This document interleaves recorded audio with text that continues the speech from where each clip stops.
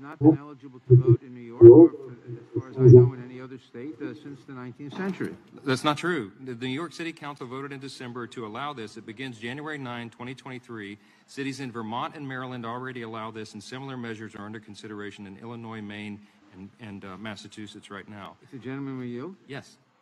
I believe those are considerations of allowing votes in municipal elections only. Right, but thank you. That's the point.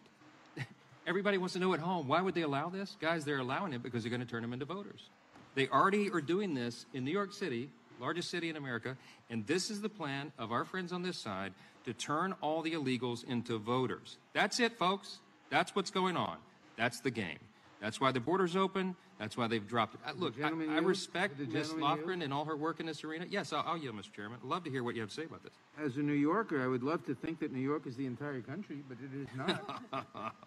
It is not, and consideration is being given to permitting non-citizens to vote in New York, and I believe in the capital city of Vermont. I forget which that is. But as much as I'd like to believe it, New York and Vermont are not the entire country. But, Mr. Chairman, that's the whole point. This is what's going on, folks, at home. If you're trying to figure this out, if you're scratching your heads, you're seeing the video, you see droves of people, 2.4 million people coming over the border illegally, the president allowing, the Democrats in charge of Congress are allowing it. The deal is they're going to turn them into voters. You just heard it. They don't have any problem with that. They celebrate it. Here's the deal. We have a problem with it. The Constitution has a problem with it. American elections should be decided by American citizens. That's it. That's what this is about.